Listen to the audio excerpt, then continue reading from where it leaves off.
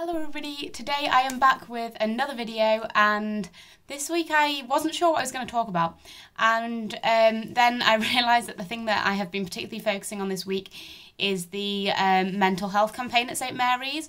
So I'm part of the Welfare at Mary's team, part of the committee, and this week we're running the mental health campaign, and I've been involved in a couple of bits, and one of the things I've been involved in is we've had a suggestions box outside the dining hall, which people can put suggestions in as to what they do to de-stress, and then we're going to make a massive poster out of it to give recommendations to other people as to like ways that they could help de-stress. And so today I thought I'd make a video about how to de-stress, and I'm going to include some things that I suggested because I stuck a few extra suggestions in the box when I was sitting there yesterday, but also some things that other people suggested, so that it's not just my perspective, it's things that help everybody. So the first thing that I thought I'd mention, because it was the first thing I thought when I saw the box and I heard a few other people say it, was to make a cup of tea. And everyone seemed to suggest make a cup of tea, like so many people said that. So I just got my calming tea. I feel like that's quite a good one for when you're stressed out. But I've got quite a lot of different teas. I've actually got quite a vast tea collection at uni. Started with like 7 different boxes of tea. One of them's gone. But I've been drinking so much tea the last 2 months, missing my coffee machine, but enjoying all the tea. And I definitely think just taking the time out to get out of your room, go and make a cup of tea. If you're in a sociable corridor, you know, you can just chat to a few other people in the kitchen whilst you make tea and just have a bit of a break. Take like a moment out for yourself.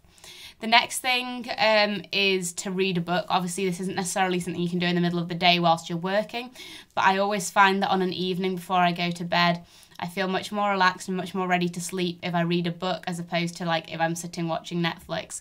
Although some people did suggest that they like to watch Netflix, so that's another suggestion for you. And it's just sort of about taking some time for yourself and doing something that works for you. So that's one of my points, is to like give yourself a time out. If you're feeling really stressed and overwhelmed, and I'm not necessarily the best at doing this. Yesterday I was feeling really stressed out, but I was like, but I've got the work to get done, I need to do it. But when you're feeling like you just can't do the work, rather than still telling yourself like, I need to do this now, I need to do this now, if you're not going to be able to do it, just give yourself the time out. Don't try and force yourself into doing it now, because you'll probably make yourself more stressed, which will make it even harder to work later on. So just give yourself the break, take some time out, and then come back to it later on. The next thing is yoga, and unfortunately I haven't really like practiced yoga that much since I got to uni, which is a shame because I really find that it helps.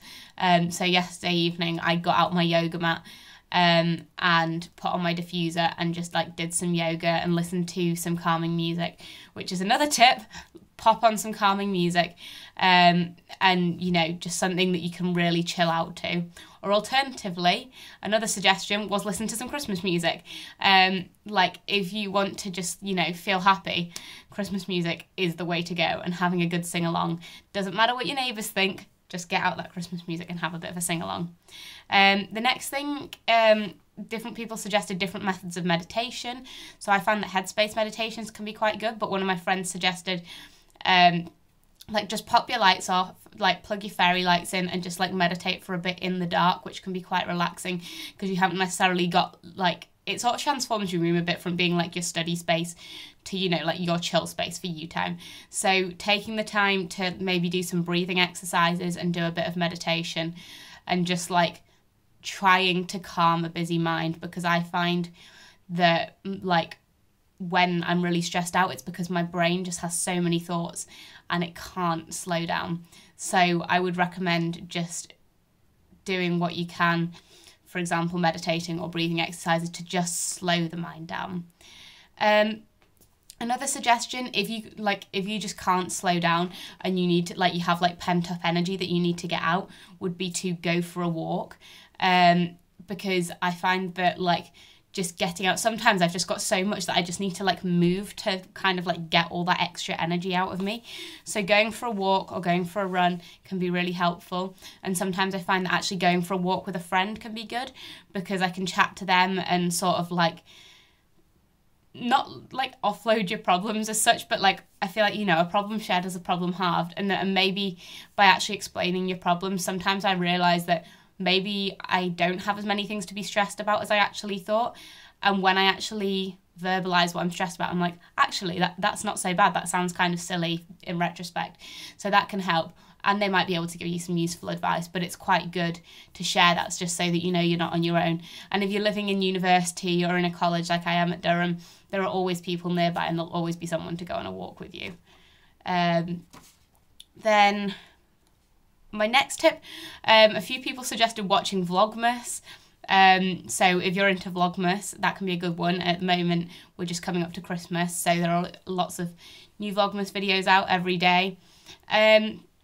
For me, what works really well is, and I sort of pair that with like maybe like the yoga or the breathing exercises, but I can also have this going in the background whilst I'm studying, which is quite good. And that would be to like have some essential oils and things. So I have like a little roll on that I have. This one's the relaxation one, but I also have one that's like study. I have different ones for different things, but you just sort of like take this, roll it on your pulse points, rub them together, and you've just got like a nice like calming scent. And you can just, you know, like pop that on whilst you're studying. And then you've got that sort of like relaxing factor with you, I guess, but like you're not having to like take time out if you literally don't have the time. That's something that you can have going whilst you're studying. And then I also pop some essential oils. I've got a little diffuser, so I can pop some essential oils in my diffuser. So I actually have one that's like a de-stress blend, which is really nice, but my favourite combination is these two. So you put a few drops of lavender in and a few drops of petitgrain in, and they make the perfect de-stress smell, I think. Like, I love that, like the scent of lavender. I find that it is like, it's my perfect de-stress scent.